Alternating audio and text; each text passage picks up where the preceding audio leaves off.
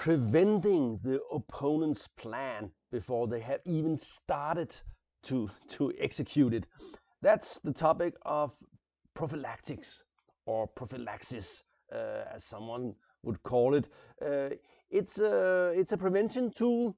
You're thinking about your opponent's ideas even before they might get them, and start working against them from early on.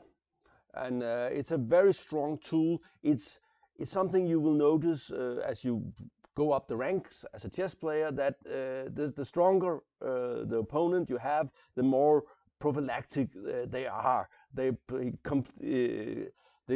constantly frustrate your plans, and this is really an essential GM tool. I don't know any GMs who does not use prophylaxis in some form.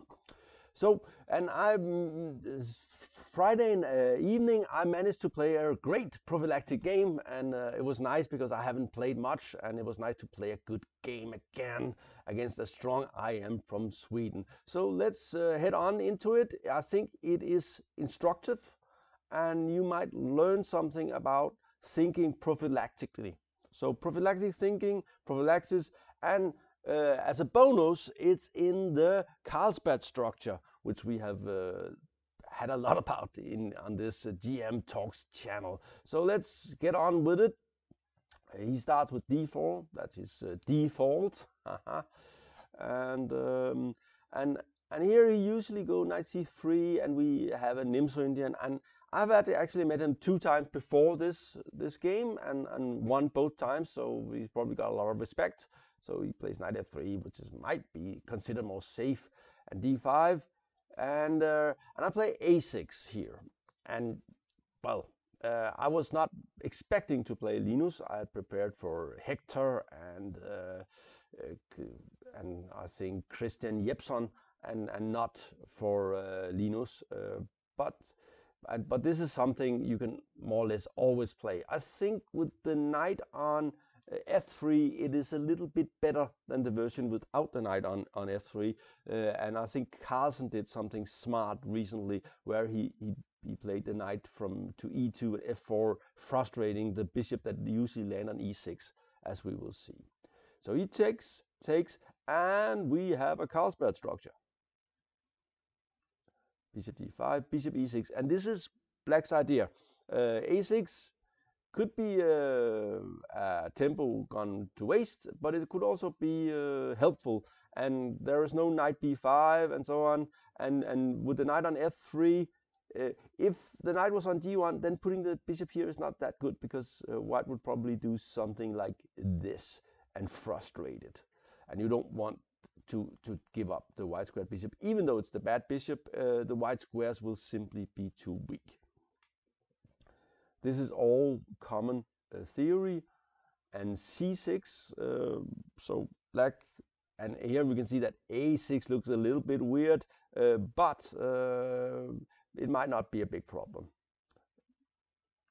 Queen c2, bishop d6, and this is the idea behind the setup with bishop e6, that black plays the bishop to a much more active post on d6 than the usual e7. Bishop f4, and this is also a very common move. If I play queen c7, but if I were to take here, then we see the problem with this bishop. But we also see that even though white got somehow a weak pawn here, he also got his central control strengthened a lot, and some knight here will be of an annoyance. And of course he's threatening this, and I think this is definitely good for white. So don't do this. Instead, I played queen c7, and I think this was played by Carlsen as well. And it's better to put the queen on c7 than b8. And notice that if the pawn was not on a6, then white would have might have this in some maybe not here because of queen a5. Anyway, or maybe, I don't know, could be difficult. No, probably not. Anyway, queen c7, he takes, and we have a And here I was a bit sort of surprised, but I knew that usually I didn't know if I was supposed to allow this move. So I decided not to allow it. This is, you can say that it weakens the white squares a little bit, which actually we can see later on it could be a problem. But it's also prevent knight e5, and in general my chances are on the king side and his chances are on the queen side, so I don't want to exchange too much. He here starts atypical plan. The common move here would be something like this, followed by this here and b5. I think black is well posted to oppose the minority attack. You probably answer b5 with take and c5, and will be okay due to the c file. We've seen this in the Carlsbad Structure Masterclass, and if you have not seen it yet, I would suggest you do it. But rook ac1 is a completely different plan. I'm not sure I like this move. It's even though it's an open file here. It's not doing much because I'm not going to move any of the pawns anyway. Castle and knight a4, and this of course was the idea, to post a knight here, and but I also think it was somewhat mistaken. Rook fe8, all very natural move. My plan, of course, is to get a space on the king side and maybe start an attack of some sort. Knight c5. So this was the idea, and I took it. And here he took back with the queen, which also makes a lot of sense. And I decided to exchange queens, also because I think Linus, oh, his rating is wrong. His rating is not 2576, it's 2476. Okay. Anyway, Linus is more of an aggressive, dynamic player, and technically, I'm sure that I'm a little bit better than him. So getting the queens off the board, I was sure was nice. But here he makes, I think, a strategic mistake. He takes with the rook. He should take with the pawn, and due to this post with the knight, he is probably very slightly better, not much. But there is one thing, he might be able to get something going here. Also, this guy here sometimes can get to this square. So this is far away in the future, but not that impossible. And it's not that easy for black to get counterplay. But okay, this bishop is supposed to be bad, but it will also protect all the weak spots very well. I think the position is equal. If black doesn't make mistakes, he will not lose, but he's not better, and it will not be so easy to play for a win. But he took with the rook, and I think that was a mistake. And here we start to think, okay, we have the Carlsbad pawn structure, and with the queens off, the white has two plans. He has the plan, of course, the Pillsbury attack is completely gone here. It will just weaken his position, so that makes no sense. But the minority attack is of course very much on the cards. Getting to give black a weakness on the queen side is a wet dream for white. And there's of course also the other plan of playing f3 and e4, but that's not nearly as strong, because usually this is combined with some sort of an attack on the king's side, and this will not happen with the queens off the board, or it will be very difficult to implement.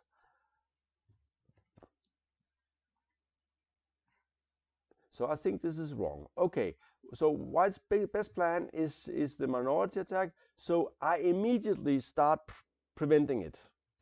I'm doing the prophylactic stuff here. So a5, preventing b4. This pawn can get weak, and I was a little bit wary of pushing it, but also it somehow felt right to put it here. Black's plan is to stop the minority attack from happening, posting a knight on d6. taking over, maybe if I could exchange one rook would be nice, because that would lessen the pressure on the c-file, and then I might actually be able to do a majority attack later on with the king assisting the pawns on the queen side, and I get to play something like this. But this is far away in the future, but it's something you should be aware of, that it's coming one day. It will not. It's not something that's that far away in the future that it will not happen. Okay, 95, and that's probably wrong.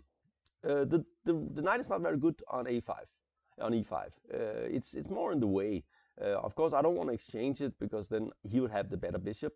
It will probably be equal still or close to a draw, but it's not what you really want. But here I play a very, very prophylactic move. We know that his plan is probably attacking the queen side. I could be afraid of some sort of king side attack, but I'm not. It's not doesn't look that dangerous. So I'm just at the moment only playing to prevent his ideas.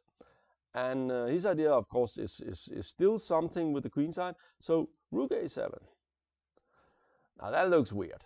That looks really weird. And I'm sure not many people will play it, but I like this move. It does cover this, and it prepares to double on the a-file. And we see that white's plan is something like this, and here, and then here, right? But if black has very active rooks on the a-file, it's not that much fun, right? So rook a7, it covers b7, and it anticipates something coming to b-file.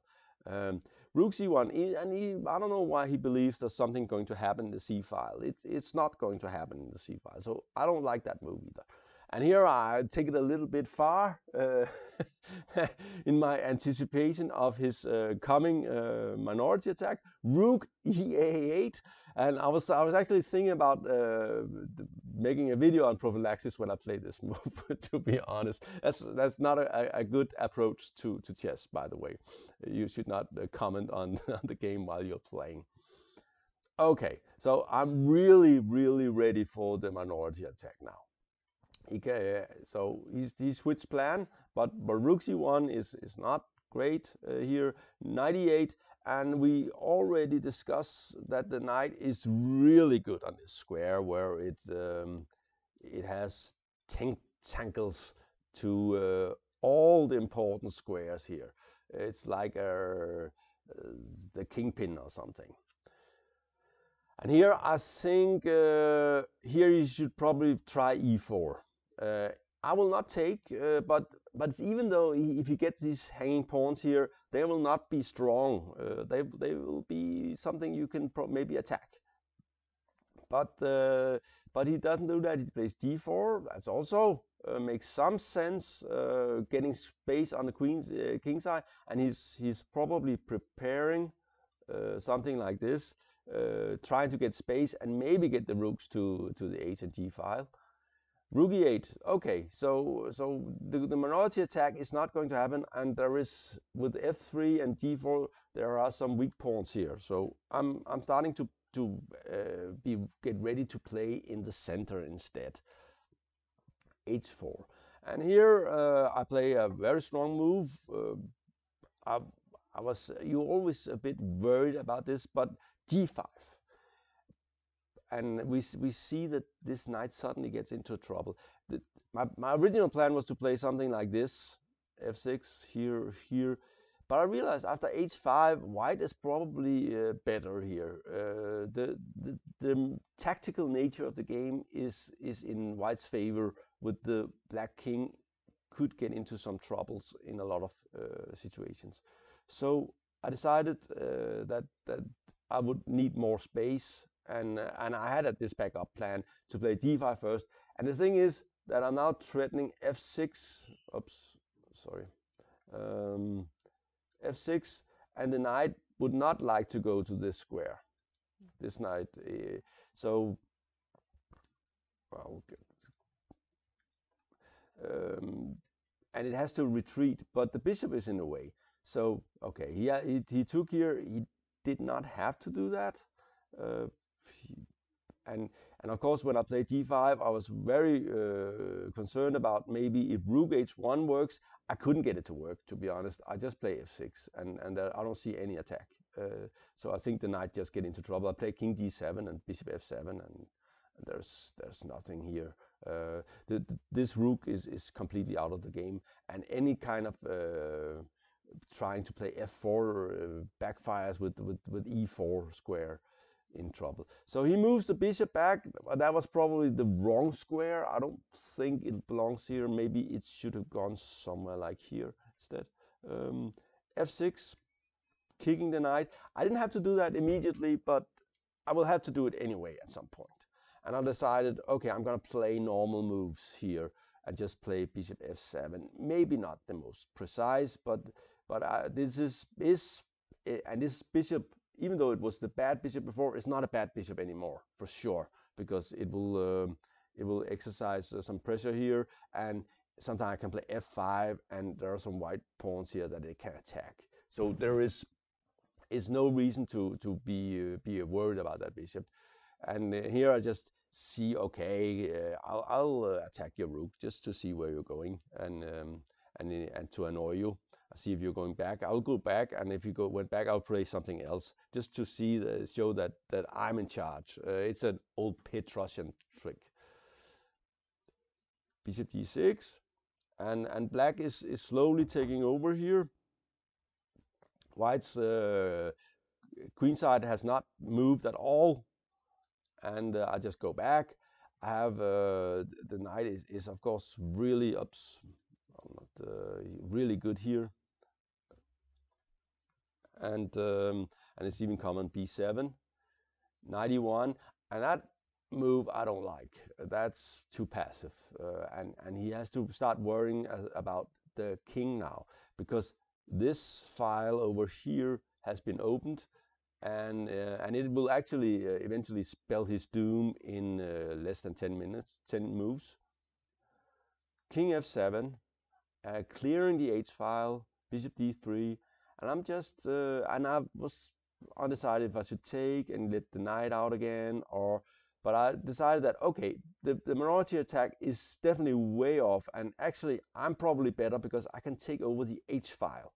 So that's what I'm going to do here.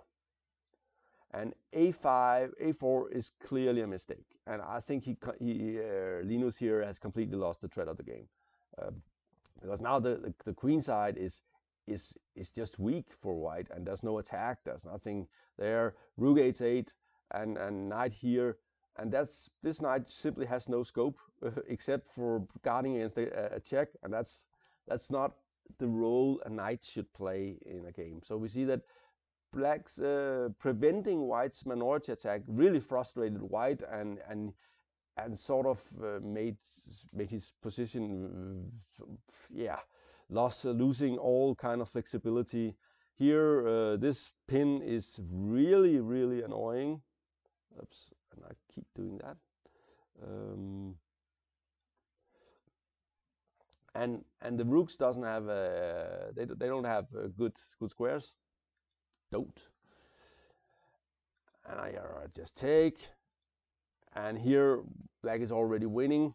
The rook will come in, and I'll play f5, and that will allow the knight to join the game, and also have the long-term plan of putting my king on this square and play something like this, and here setting my majority in motion.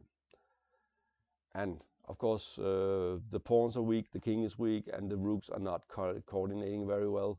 Rook d1, and I don't think there's any defense, just invading here, and f5, and it's basically all over already. You can't defend all the pawns anyway, and this makes it very easy, because we see that this knight is totally hopeless. It's both weak and can't move, and just king e7, and he's already in zugzwang.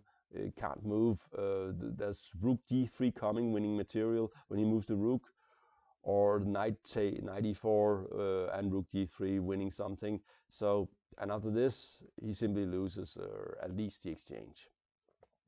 So Linus resigned here. And that looked very easy. And this is something that often happens when you use prophylactics, and white is not able to, or the opponent is not able to deal with it and find a different plan. And of course, white should have fought harder to get the minority attack going. He should not have given up just because I started to prevent it. He should have kept going with the minority attack. Anyway, this was GM Talks with a video on prophylactic and the Carlsbad structure, and a great comeback for the old Sune Berg Hansen here. Thank you for watching.